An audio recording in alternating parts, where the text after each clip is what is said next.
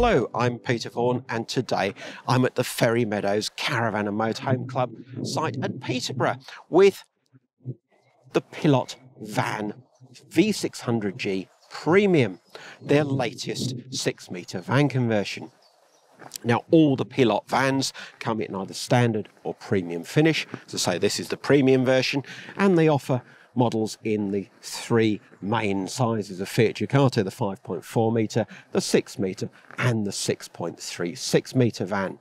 As I say, this is the 6 metre, the one in the middle, which is a very, very popular size, and it's got the most popular of all continental campervan layouts with the transverse double bed across the back. We'll go into more detail about the specification and the interior in a second, but one thing I should say is that this is a very, very high spec example. Prices for the V600G Premium start at £48,750. This one, however, is £61,500. Now, no sharp intake of breath, because actually that's a pretty good price for a van that's as fully loaded with spec as this.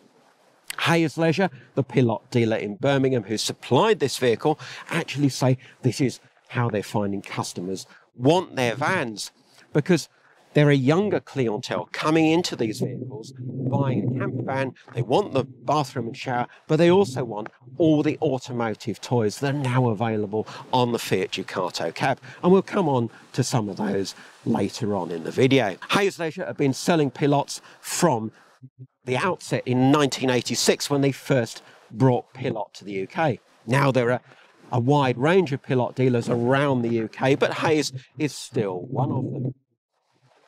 And this vehicle, well, as I say, it's a very high spec, black metallic paint, the alloy wheels, the 140 bhp engine upgrade, the awning, solar panel that you can't see on the roof, all of those are options, as are the electrically folding mirrors.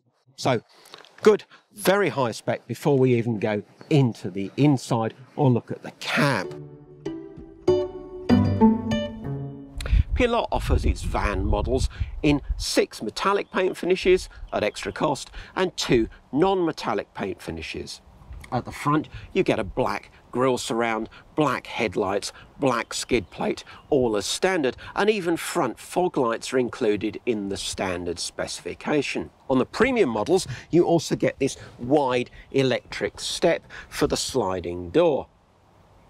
That automatically retracts as soon as you turn the key, so that's something you'll never have to worry about. And on a hot day like today, when there may be a few mozzies and wasps and things around, you'll be grateful for this fly screen that goes right across the sliding door as well. Another feature that I really like, although perhaps less noticeable on this black paint finish, are these very flush habitation windows, so much neater than the ones that stand proud, and better for security as well. When it comes to the services, your fresh water filler is here, but the tank is inboard, 110 litres. That puts certain British campervans to shame. And another area where you can see that Pilote is used to building coach builds, perhaps more than campervans, although it's been building vans since 2012, so plenty of experience really. Now, on a lot of campervans you get a fiddly little waste tap, horrible mucky thing to use. Here it's like on a coach built, T-handle, just pull it out and your wastewater drops into the appropriate emptying point. 80 litre wastewater tank, and on this particular vehicle as an option it's heated and insulated, so fully prepared for year-round camping. And if you want to camp off-grid, not only have you got the solar panels I mentioned, that's an option of course, but this one has been upgraded to 2 leisure batteries, 130 amp hours each. This style of campervan often appeals to people a bit younger and sportier than me. And this is the reason. Plenty of storage under the bed at the back. With the bed down, you've got an area 1.33 metres deep into the vehicle, 730mm wide and 0.49 490mm high. Now, it could be higher if you didn't have this optional drawer underneath, but I rather like that because it keeps things like your levelling wedges and your mains lead separate from your bigger storage. And even if you're not sporty, well, you can carry much bigger, more comfortable outdoor chairs than you can in a lot of other camper vans. Over on this side, you've also got your gas locker, and that holds two 13kg cylinders, so more gas than a lot of other campers. Over on this side, you've got access to your water pump. That's where your fresh water tank is, and you've also got an external shower. Just plug that in the attachment here and then give yourself a cooling hose down. Now, you may have looked at this storage space and thought, that's not enough, I need more, I need more. So, fold away the mattress, 3 attached sections, all nice and easy, and just tip the centre bed base, and seatbelt strap holds that upright. Now look, you've got full height storage. You've also got drawers on here, a little cupboard over here, access to your fresh water tank, and you can even remove the front section for long loads. So, no shortage of storage then, and I particularly like this optional drawer. Not so good is the lack of lashing points to secure any heavy gear that you may have at the back. And also, if you've got this area very full of stuff, outdoor chairs, barbecue and so on, well, these drawers can be very hard to access. However, you won't need to carry an outside table. And this is why you don't need to carry a second table. Your internal table from the half-donette simply clips to the back of the kitchen unit. And you see what I mean about being able to carry your big outdoor chairs? Well, I can sit here in quite some comfort. Cheers. Now, I've waffled on for far too long about some of the external features, so I'm sure you're really ready to see what this Pilote van is like inside. And moving up from a standard specification Pilote van to the premium model gives you quite a different look. You move away from wood style cabinets to these very modern looking, predominantly white furniture with a flash of sort of turquoisey blue behind the travel seat. The upholstery comes in a choice of 2 finishes, but this one is all black with part faux leather and part cloth. The alternative is more grey based. Another aspect of the premium model is this open cab, as Pilote calls it. So you lose the usual overcab shelf that's been part of Fiat Ducato specification for so long, and you get this full standing height right into the cab. Pilote says you don't lose any storage. Well, you do. You've got these little open pockets at the side, but they're not terribly useful because they haven't got any security nets or anything to keep anything actually in there. But I do like this effect. You've got a lot more feeling of space with this full headroom in the cab, and I do really like the automotive feel in this vehicle. The rear passenger seat is much more comfortable, much more shaped than in most rivals. You've also got, as part of the premium spec, this padded headlining and also this sort of padded trim over on the side wall. Plenty of lighting in here, these downlighters in the ceiling both above the cab and above the dinette. These reading lights that are just touch on, touch off. Big roof light, although it's a push-up type, which I was surprised wasn't on a crank handle. But generally the spec is very good. If you want an overcab sunroof, well, that is an option too, but not fitted on this particular vehicle. It's not only when you're travelling that you'll appreciate the extra shape in this half-dinette seat. It's more comfortable on site too, whether you're relaxing or dining. Now, the table is a little bit slim, but it does extend, of course. And then there's enough room for 4. Now, as specified here, this is a 2-berth camper, but you can have an extra 3rd berth made up in this seating area. That's an extra cost option and it requires extra cushions. Now, if you want to go beyond that, you can have a pop top on the roof, and that gives you a double bed upper ladder. So 2, 3 or 4 berth options are possible, but this one's just a 2-berth. Now, beyond that, we should perhaps talk about winter camping, because Pilote makes quite a bit of fuss about the insulation on these vans. Pilote says this is a grade 3 insulated camper, and it's got 20mm polyester fiberboard covered with aluminium foil around the vehicle. Then in the floor there's a sandwich with 2 layers of wood and 20mm of styrofoam board. Of course, you've got the double glazed windows, and the heating as standard is a Truma Combi 4. Now on this vehicle, again, it's been upgraded to a Combi 6 EH. Now that means it can run from gas or mains electricity, and you've got 6 kilowatt output. That really is plenty in a van of this size. The heater controls are above the sliding door, alongside Pilote's other control panel, the new Experience 2.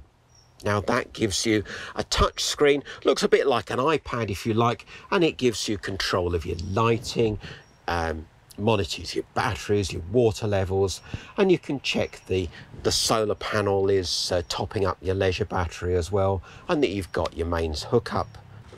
Now you can clearly see the premium finish I talked about with all this white. It does help to make what is quite a small motorhome feel really quite generously proportioned inside. You haven't got any feeling of being hemmed in this vehicle. And look at the amount of kitchen space. Nice big area of worktop, cover for your sink, so you've got a bit more space there. It does feel very nice. Now this is what Pilote calls its classic kitchen. Normally with a premium model you have a sliding worktop here, but Hayes says they prefer the look of the classic version, albeit in premium finish. Either way, you get 2-burner hob, so this loose cover for the sink, plenty of worktop, this unusual little sort of glazed cupboard behind, so keep your neat and tidy stuff on show there. Lots and lots of drawer space, although unfortunately nowhere that's actually set out for cutlery, so you'll need to invest in a cutlery holder. But look, lots and lots of drawer space, all nicely soft closing. A hidden bin in there. More worktop at the end by the door, so if you're serving up to people sitting outside, that's even better. And then the fridge at this end of the unit, 85 litre compressor model, so you just switch it on and forget it. It runs off the leisure battery, doesn't use gas, but you've got, remember, 2 leisure batteries and your solar panel on this particular specification of vehicle, so no worries about using the compressor fridge. That's a good option in a camper like this. Now Pilote does offer bigger fridges, but if you have one of those you'll lose this lovely worktop and lose the feeling of space created by having this open aspect down the off side of the vehicle. There's an oven option too that goes above one of the bigger fridges, but again it starts then to feel a bit more confined at the back of the vehicle. All depends on how you're going to do your cooking and your camping, I suppose. And it's not just the kitchen that shows a bit more thought, a bit more attention to detail than some of its rivals. Slide back this tambour door and you've got a very practical use of space in the bathroom. Now, again, there's an option, the slatted floor, but as standard, the clever bit is the way the toilet bench cassette slides back out of the way when you're not using it. That gives you a lot more floor space, really important when you're showering. No curtain, of course, in there, so a good practical shower cubicle without extending into the aisle, as a lot of them do in this class of camper. And then you've got good storage above with little elasticated straps to keep everything in place. The mirror slides across, so you've got twice as much storage as it at first appears. The only downside perhaps is the tip-up basin, which is quite practical in terms of use of space, but it's one of these backless types like we've seen on a lot of continental camper vans now. And of course, you have to be very careful not to use too much water, because the water's constantly flowing out of the back of the sink. There's nothing to keep it in there. Now, before we move on to the bed, it's worth mentioning this floor-to-ceiling, slim but floor-to-ceiling mirror as you come out of the washroom. And next to that is an equally slim wardrobe. Just room for a couple of coats in there. But then you're camping, so probably you're not going to take the ball gown anyway. Well, I'm not. Right, and then the bed. It's 1.8 metres long by 1.34 metres wide. Now, that might not sound overly generous, but those are the actual mattress dimensions. What Pilote have done quite cleverly is, with these mouldings, taken the bedroom area right into the sides of the Fiat panel van. So the actual usable length is about 1.94 metres, so that should be plenty for most people. You've got cupboards all around, spotlights in the ceiling, and this LED strip along this side. On this particular vehicle, you have to sleep with heads to the off side, because it's been specified with the taller cupboard, the optional taller cupboard on the near side. As standard, you get a repeat of this one, but that does give you useful extra storage space. And of course, in a small van, extra storage space is always welcome. What perhaps isn't quite so welcome is this shelf, which further reduces headroom when you're waking up in the morning. I certainly think that tonight I'll be sleeping at this end of the bed, which seems considerably less claustrophobic without this shelf hanging above.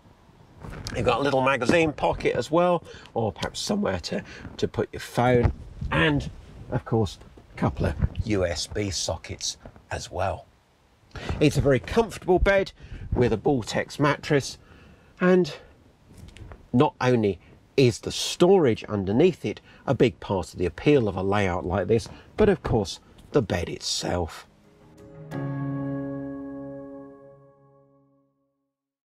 And I should just complete the bedroom aspect by talking about access, because often these beds are quite high to get in and out of if you haven't got long legs. And if you order the drawer under the bed, the drawer in the garage area, you get also a slide out step, as this end is effectively the other end of the drawer. Now that to me is a huge plus, because it does make getting in and out of bed much easier. Now, I said at the outset that this was a very high spec example of a Pilote van. It includes, of course, the 9-speed automatic gearbox, which I've really grown to love as a feature, and now I have a certain amount of dread when I see a manual gearbox in a Fiat. They're just not the same. That is worth every penny of the £2,436 that it costs. On top of that, 120 bhp is standard in this Pilote. I wouldn't go for that. 140 bhp on this one, and that comes with the Eco Pack, which gives you stop start. That's a further £948.